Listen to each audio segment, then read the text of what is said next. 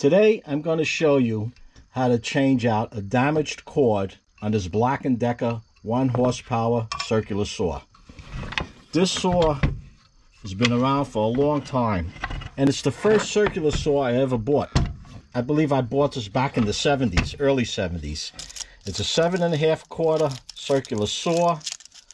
It's 120 volts, 9 amps, and I can read here. I can't read what this is saying over here. Maybe you could pick it up better than I can. But this saw I had from the 70s. I've used it quite a bit. You can see it's been pretty beat up. And it's not a trash or treasure. This was an actual purchase back in the 70s. Now, this has been damaged like this for quite some time.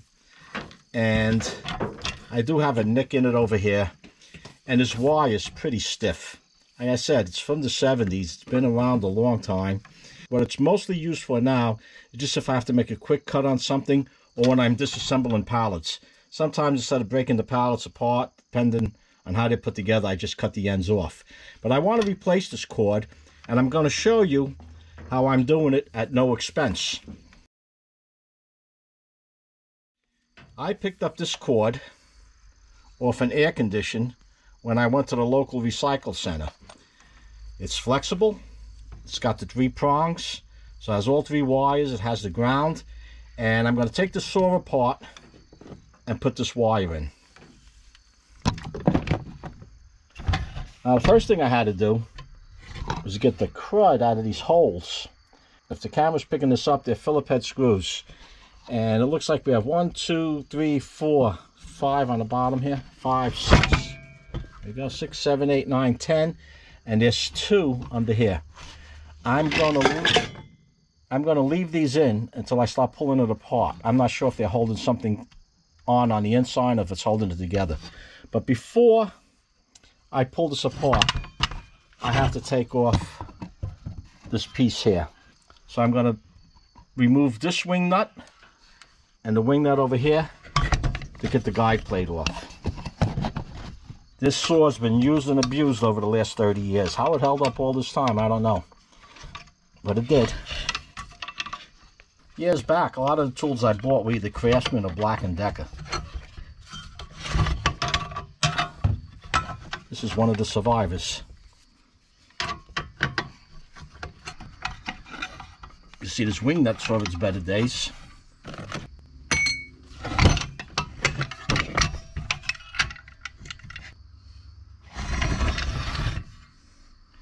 I'm just taking this one off here. This could stay on because when this splits, this will stay on this side. All right. Let's see what we have here now. Hoping I didn't strip that one out in there.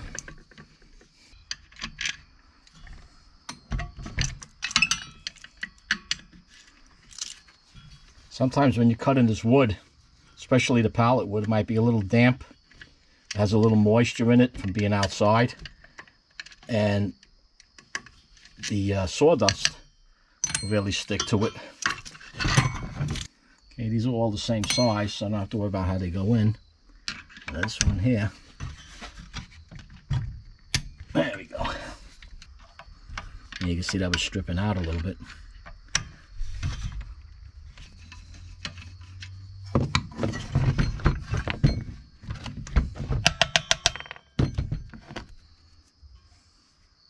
Now you could go and buy a length of cord and put a plug on the end of it, and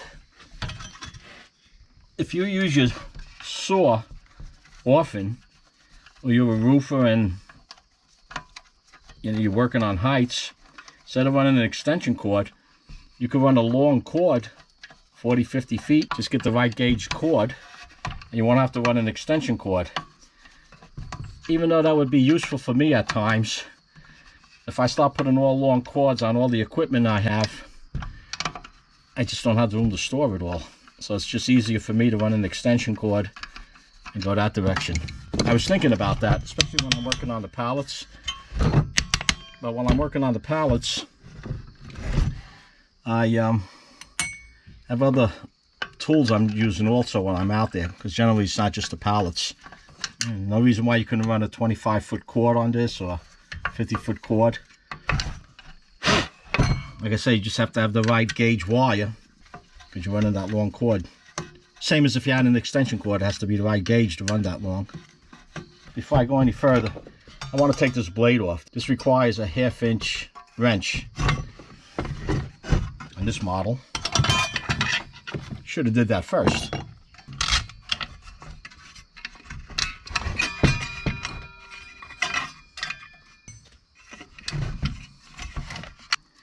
Let's get this blade out of here.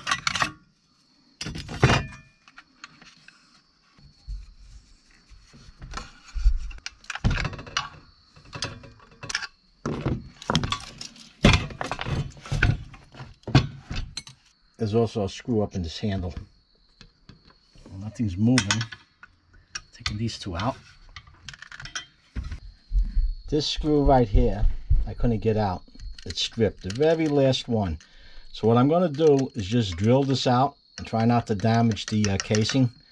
I'll be one screw short. I'll have to find a screw to go in. I'll probably leave one of these other ones out over here. But this screw right here, I'm going to have to drill this out.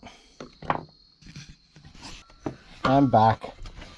That screw was deep enough where a drill bit wouldn't reach. So it went off angle. And what I ended up using was a chisel to get the head down a little bit. And it was just a little bit left where I couldn't get it. And you can see that that hole is bigger than the screw. So that's what I had to do to loosen it up. Now we're back to disassembling the saw to get to that wire. Sometimes a simple job turns out to be just a little bit more than what you wanted it to be. Anyway, we're splitting this apart now. I don't think I have to take this apart, but we'll see. It's coming loose now. A lot of sawdust falling out of there. Wow. Okay. This is what I'm looking at right now. See this armature, the rust that's on there? While I'm in here, I'm going to clean this all up. Okay, I'm going to blow this all out. I'm going to sand this down a little and clean up over here. And check these brushes while I'm in there. Having a hard time positioning this camera where you can see what I'm doing. All right. The spring over here has to be disconnected.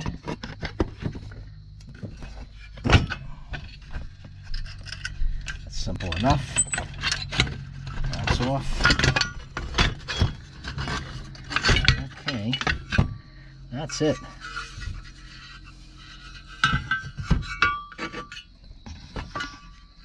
This is the inside of the saw. 30-something years. Really not all that bad. This doesn't look good. What happened here?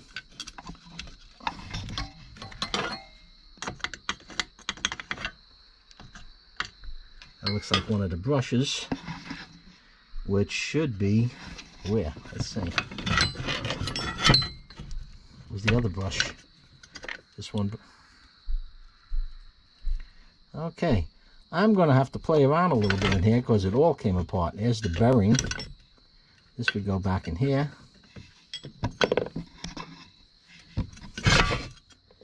Okay, there's the other brush. Okay, so here's the two brushes. They're really not that worn for the amount of times I used this saw. Kind of surprised. There's the two brushes.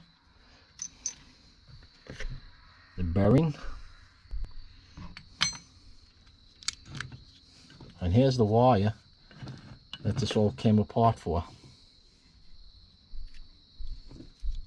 I see. Okay, here's for the brushes. Brushes would go in here. Looks like it mounts in there. Oh, let's see.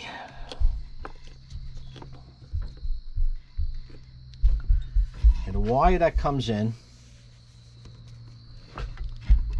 is the ground. It's the black, the white.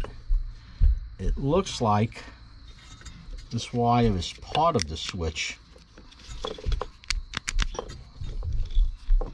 Normally, there should be a screw where you can unscrew it, pull it out, and put another one in. So what I'm going to have to do over here, I'm going to cut this wire on this white wire. Maybe I'm better off just taping this up and calling it a day. Anyway, I'm going to cut these wires and then splice them in there. I'm going to tape them and use heat shrink. But first I'm going to clean this all out. I'm going to do this all off camera. Here's that screw I couldn't get out. This one screw was holding us up. I think it was just the dust that was in there. And when I shared it, that was the end of it.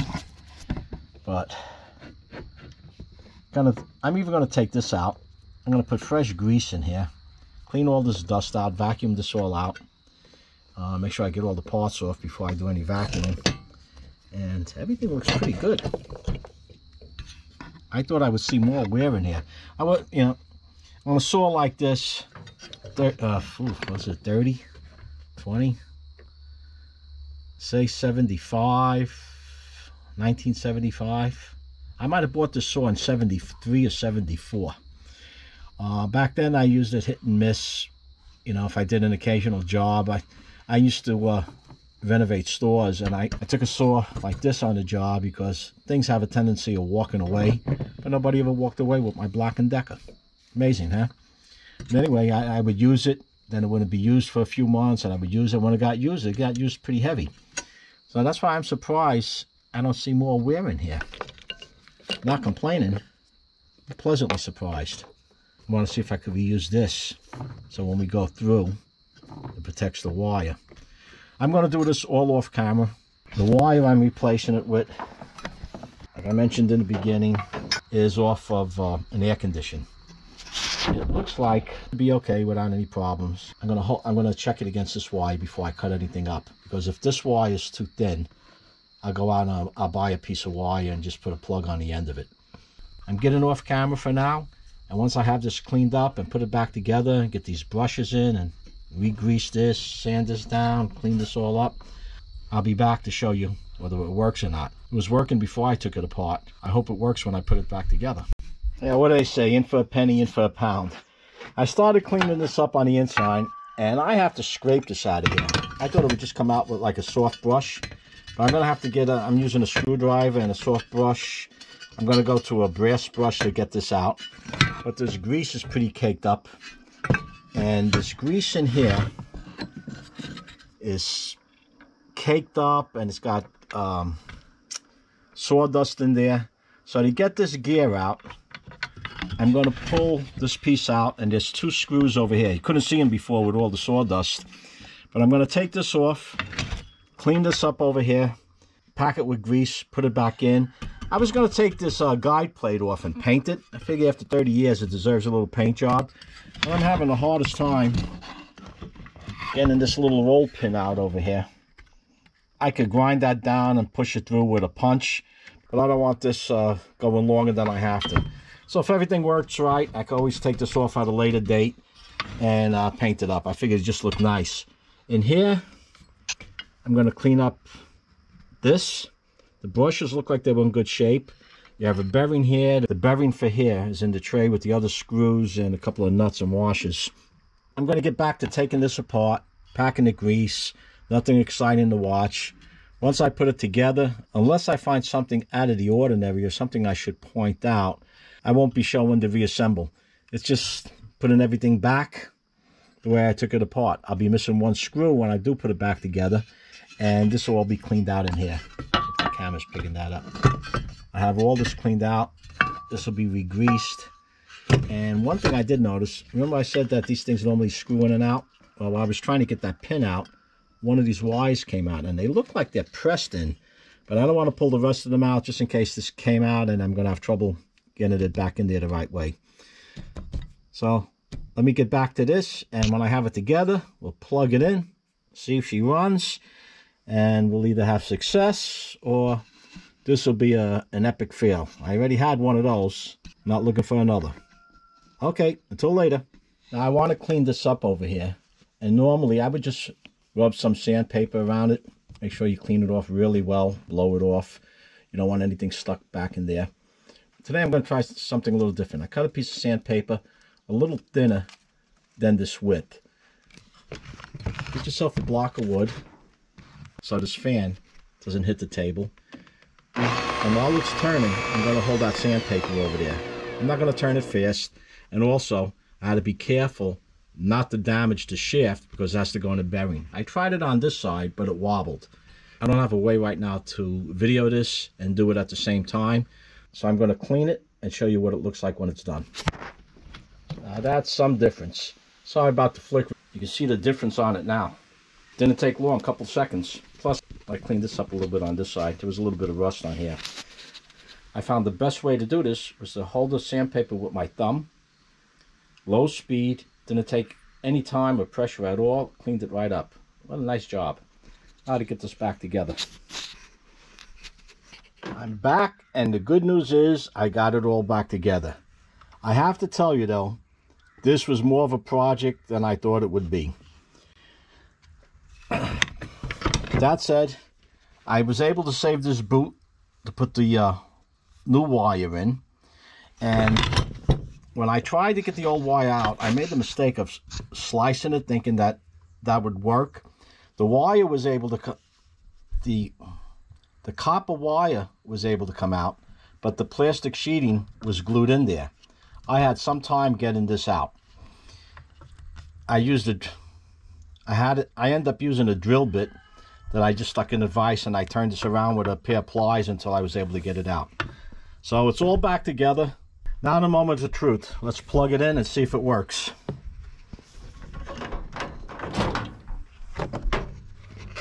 This cord is a little longer than the original cord.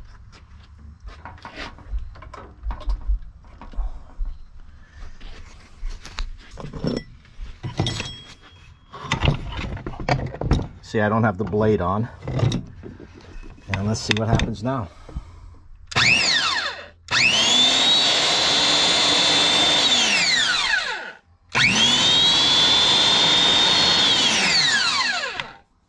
It's a go. Let's get the blade on this and go cut some wood. Okay, well, so far we have it that it's put together. It works. I didn't get electrocuted when I started it up. Let's see how I cut some wood. I'm going to use a couple of pieces of pallet wood over here because this is what I generally use it for. Now this wood's a little damp, so I might have a little resistance, but let's see. Let's see.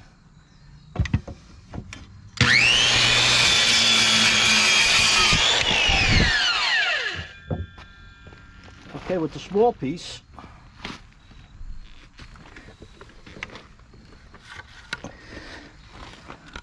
this is one of the rails on the pallets. You see how it cuts this.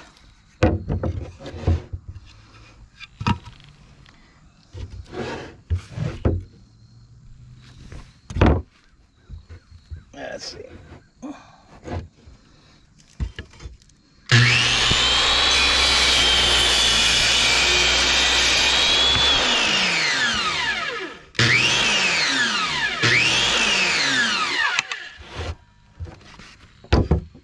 So, as you can see, no issues. Now, if you want to go online, if you happen to have this saw and you can't read the numbers off it, it's model 7301. 7301. If you Google Black & Decker 7301, you'll get a schematic of the saw, but you'll find a lot of parts, such as the cord, are discontinued. You can no longer get them. You can just buy a regular cord and put a plug at the end of it, but the theme of my channel is reclaim, repair, reuse, and recycle. So in this particular case, it was a repair and a recycle. If you have any comments or questions, post them down below. If you enjoyed this video, found it useful, give it a like, share it with someone else, and if you haven't done so already, subscribe and be sure to hit that notification bell to get my new videos as I upload them. And if you would care to help support the channel even more, if you go to the links that I have below and order through my Amazon affiliate link, on some of these items I get a small commission coming back, and it's no additional cost to you. If you don't have Amazon already, I do have a link where you could try Amazon free for the first 30 days. If you decide to keep it, you pay afterwards. If you decide not to keep it, you just cancel it out with no fee. Thank you for watching, and until next time, stay safe.